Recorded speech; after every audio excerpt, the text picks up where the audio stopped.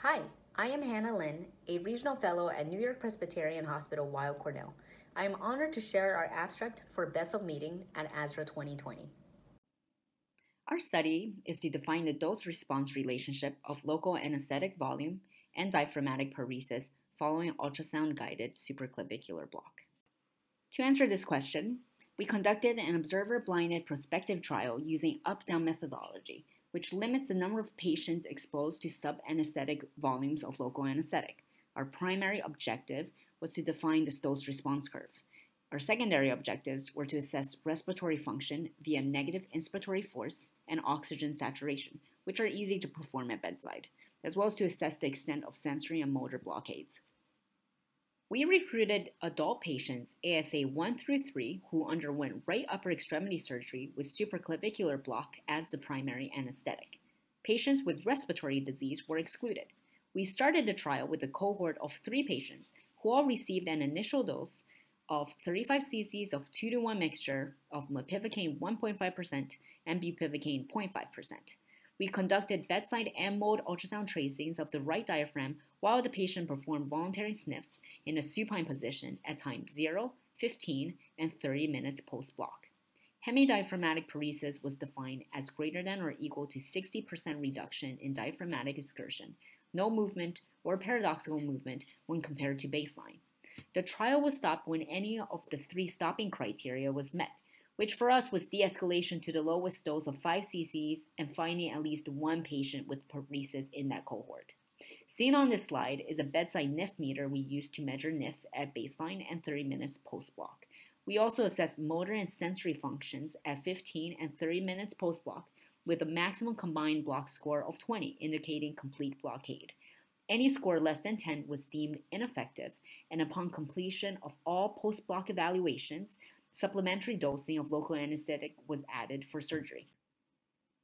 We recruited 24 subjects, of which 3 were excluded for baseline abnormal diaphragmatic motion, which resulted in a total of 21 patients in our trial.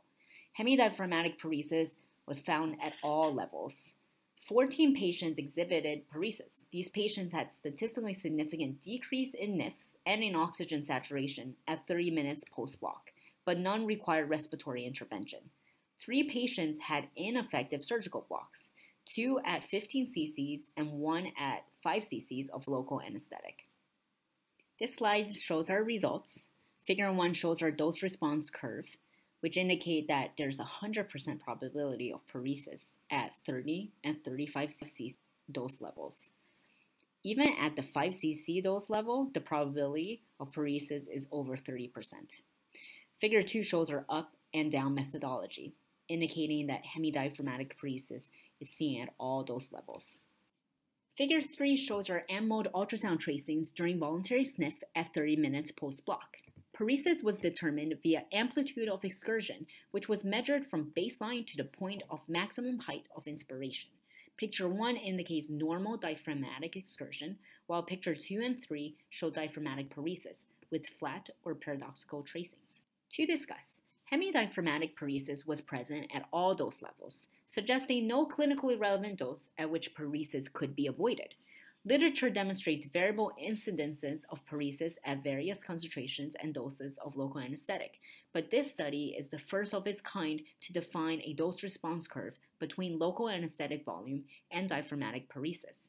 Our use of up-down methodology minimizes patient exposure to sub-anesthetic volumes of local anesthetic. Strength of our trial include using observer-blinded prospective trial, the use of up-down methodology as stated earlier, as well as the use of safe, reliable, and quick bedside modalities like the M-mode ultrasonography and the NIF meter. Limitations include a small trial size of 21 patients, mainly all female, but again, this should not matter because the patients were compared against themselves.